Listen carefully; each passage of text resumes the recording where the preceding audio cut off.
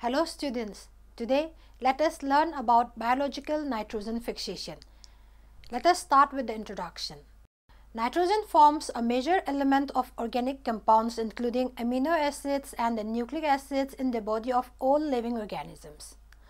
Although molecular nitrogen forms approximately 80% of the Earth's atmosphere, most organisms cannot utilize the free nitrogen, and this nitrogen is first fixed in the form of ammonium or nitrate ions before its incorporation into plants by a process of reduction known as nitrogen fixation. This process of conversion of atmospheric nitrogen into the nitrogenous compounds by living organisms is called biological nitrogen fixation or diazotrophy. Biological nitrogen fixation was discovered by the Dutch microbiologist Martinus Weijering. The next, nitrogen fixers or diazotropes. The process of biological nitrogen fixation or diazotrophy can be carried out by only some microorganisms like bacteria and cyanobacteria, and these organisms which can carry out nitrogen fixation are called nitrogen fixers or diazotropes. The nitrogen fixers may be symbiotic or free-living, which are also called non-symbiotic. The different groups of nitrogen fixers are: first, free-living or non-symbiotic nitrogen fixation. Free-living or non-symbiotic nitrogen fixation is the fixation of free nitrogen of the soil by microorganisms living in the soil outside the plant cell. Such type of nitrogen fixation is carried out by aerobic and anaerobic bacteria and blue-green algae. The next type under this is free-living or non-symbiotic nitrogen fixing bacteria. It includes bacteria which live freely in the soil and convert free nitrogen into soluble nitrogenous compounds which are absorbed from the soil by plants. The free-living or non-symbiotic nitrogen fixing bacteria are of four types. The first one is the free-living non-photosynthetic aerobic nitrogen fixing bacteria, example Azotobacter, Weijeringia and Dirksia. The next are the free-living non-photosynthetic anaerobic nitrogen fixing bacteria, example Clostridium. These anaerobic microbes predominate in grassland and waterlogged soils and soil aggregates where moisture conditions and organic substrates are available, but oxygen supply to the microenvironment of the bacteria is severely restricted. The next are the free-living photosynthetic nitrogen fixing bacteria, example Chromatium, Rhodopseudomonas, Rhodospirillum. The next include the free-living chemosynthetic nitrogen fixing bacteria, example Desulfovibrio. The second group are the free-living or non-symbiotic nitrogen fixing cyanobacteria or blue-green algae. It includes about 15 genera of photosynthetic cyanobacteria or blue-green algae found freely in the soil, and they fix free nitrogen into nitrogenous compounds which can be absorbed by the plants from the soil. Most of the free-living nitrogen-fixing cyanobacteria, example Nostoc, Anabina, Olosura, Cylindrospermum, Calothrix, etc., contain special thick-walled cells termed heterocysts or heterocytes along the cyanobacterial filaments where nitrogen fixation occurs. The heterocyst functions to separate the nitrogen-fixing enzyme nitrogenase, which is unstable in the presence of oxygen, from the other oxygen-evolving photosynthetic cellular activities of cyanobacteria, since heterocysts contain only the photosystem I, which generates energy or ATP, but lacks the photosystem II, which splits water into hydrogen and oxygen. However, some free-living nitrogen-fixing cyanobacteria are non-heterocystous, example Oscillatoria, Formidium, Glyocapsa. The second group is the symbiotic nitrogen fixation. Symbiotic biological nitrogen fixation is the fixation of free nitrogen of the soil by nitrogen-fixing organisms that develops loose or associative symbiosis with plants. For example, Acetobacter, Azospirillum brasiliensis, Pseudomonas azotogensis, Enterobacter, Bacillus, Klebsiella, etc. or establish long-term symbiotic relationships by living inside the host plants within specialized structure as in rhizobium and the legume nodule. The symbiotic biological nitrogen fixation are of three types: nitrogen fixation in leguminous plants involving nodulation, nitrogen fixation in non-leguminous plants with nodulation, and nitrogen fixation without nodulation. First, let us take up nitrogen fixation in leguminous plants involving nodulation. Nitrogen fixation is carried out by the bacterium Rhizobium in the root nodules of leguminous plants. Although Rhizobium also lives freely in the soil, it can fix nitrogen only when present inside root nodules of leguminous plants. The nitrogen-fixing bacteria in nodules of leguminous plants can be grouped into three groups based on host specificity and growth of bacteria. As Rhizobium species, example, Rhizobium leguminosarum of peas, Rhizobium meliloti of lucerne, Rhizobium trifoli of clover, Rhizobium phaseoli of beans, Rhizobium lupine of lupins, etc.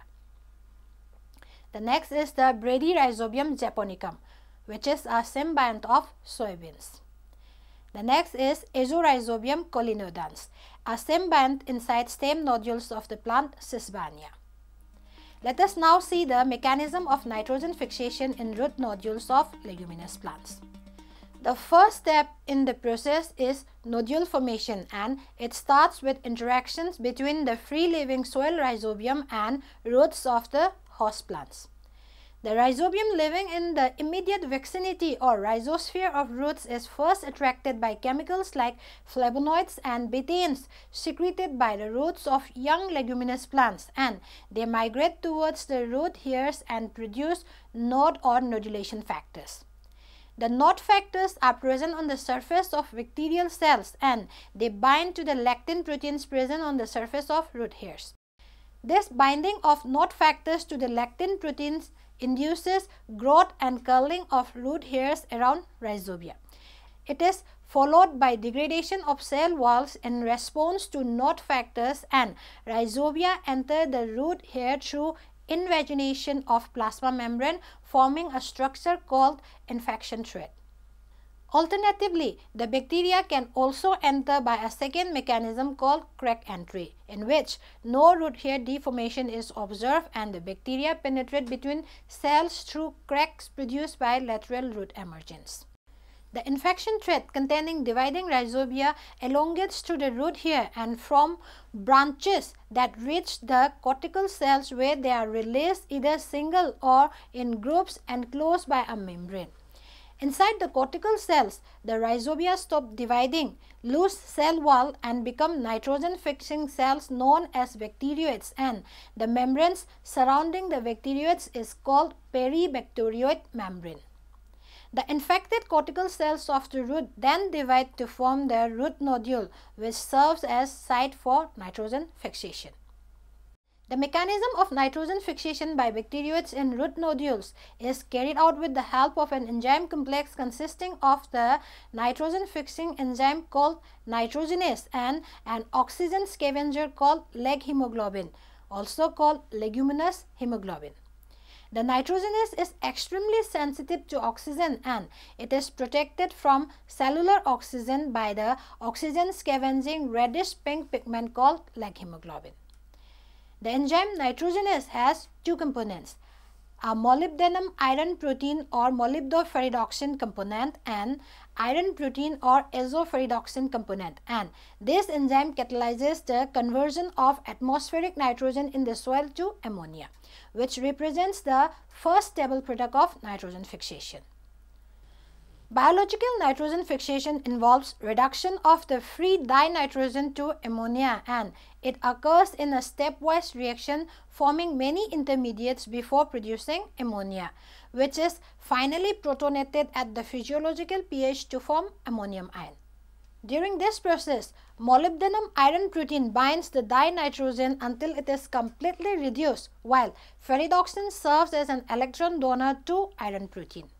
The iron protein acts as the nitrogenous reductase and hydrolyzes ATP and reduces the molybdenum iron protein, which in turn reduces the dinitrogen as shown in the reaction.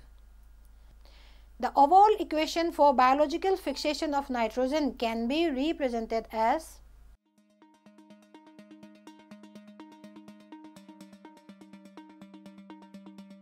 Next, let us take up nitrogen fixation in non-leguminous plants. Many non-leguminous plants also produce root nodules and fix dinitrogen of the soil. Example, Frankia, which is an actinomycetes or a filamentous bacteria, which fix nitrogen in root nodules, sometimes called actinorhizae of many non-leguminous plants like alder, sea buckhorn and casuarina.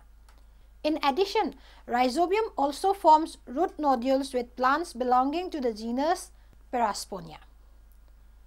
Next, let us learn about nitrogen fixation without nodulation. Nitrogen fixation also takes place in some plants by symbiotic association but without forming root nodules. Some examples of this type of nitrogen fixation are lichens, which are symbionts of cyanobacteria with fungi. Then association of anthoceros, a bryophyte with nostoc, which is a cyanobacteria. Then symbiotic association of the water fern azolla with Anabaena azole, which is a cyanobacteria. Aerial roots of cycas, which is a gymnosperm containing Anabaena or nostoc, and stem of Ganneria macrophylla, which is an angiosperm containing nostoc. Let us now learn about ammonia assimilation. The ammonia produced during biological nitrogen fixation by nitrogenase in the nitrogen fixers is immediately protonated at the physiological pH to form ammonium ion. The ammonium ion so produced is toxic and is rapidly utilized for the synthesis of amino acids, and excess ammonium ion are stored in amides. Amino acid synthesis from the ammonium ions commonly take place near its site of generation, and it occurs by the method of reductive amination, amide synthesis and other secondary pathways like transamination and carbamyl phosphate reactions. First, let us see reductive amination. In this pathway, alpha-ketoglutarate acts as an acceptor of amino acid to synthesize glutamate catalyzed by the enzyme ketoglutarate dehydrogenase. The enzyme brings about amination of alpha-ketoglutarate in the presence of ammonium to form alpha-aminoglutarate, as well as reduction of alpha-aminoglutarate to produce glutamate. And the reaction uses reducing power in the form of NADH2 in non-chlorophyllous tissue or NADPH2 in chlorophyllous tissue. Glutamate then acts as the donor of amino group for the synthesis of other amino acids. Although glutamate synthesis acts as the major pathway in amino acid synthesis, reductive amination of other keto acids like pyruvate and oxaloacetate catalyzed by aminoreductases results in the formation of alanine and aspartate respectively. The next is amide synthesis. The excess toxic ammonia is fixed as amides such as glutamine and asparagines, and the synthesis of amides is catalyzed by specific amide synthetases. The synthesis of glutamine requires ATP and is catalyzed by glutamine synthetase, which adds extra ammonia group to the additional carboxyl unit present in alkyl groups. It is a two-step reaction in which enzyme-bound gamma-glutamyl phosphates acts as an intermediate. Similarly, the synthesis of asparagine is catalyzed by the asparagine synthetase in the presence of ATP. These amides acts as reserve compounds of ammonia for the synthesis of amino acids, and they release ammonia by deamination reactions whenever there is a need for ammonia. Next is the transamination pathway. Other amino acids are derived from glutamate or glutamic acid through a process known as transamination, catalyzed by the enzyme aminotransferases, also called transaminases. Transamination commonly involves the transfer of amino group from one amino acid to the keto group of the keto acid. Example: glutamate, which is an amino donor, combines with oxaloacetate, which is an amino acceptor, to form aspartate, which is an amino acid, plus 2 molecules of oxyglutarate. Next is the synthesis of carbamoyl phosphate and arginine. Plants also use the free ammonia to synthesize carbamoyl phosphate with the help of the enzyme carbamoyl phosphate synthetase, utilizing ATP in the process. The carbamoyl phosphate is then used in the synthesis of other amino acids like ornithine, citrulline, and arginine, and also for the synthesis of nitrogenous bases. The amino acid arginine is also synthesized by direct condensation of urea with ornithine, where urea acts as the source of ammonia. Now coming to the conclusion. Biological nitrogen fixation is an important process by which microorganisms convert atmospheric nitrogen into nitrogenous compounds usable by living organisms. The process of biological nitrogen fixation is carried out by both free-living and symbiotic organisms in the soil with the help of the enzyme nitrogenase that converts the free dinitrogen to ammonia or ammonium ions, which are then used for aminosynthesis in plants. Thus, nitrogen fixation helps in the fixation of atmospheric nitrogen to ammonia, which is utilized for the synthesis of amino acids during assimilation of ammonia. Thank you.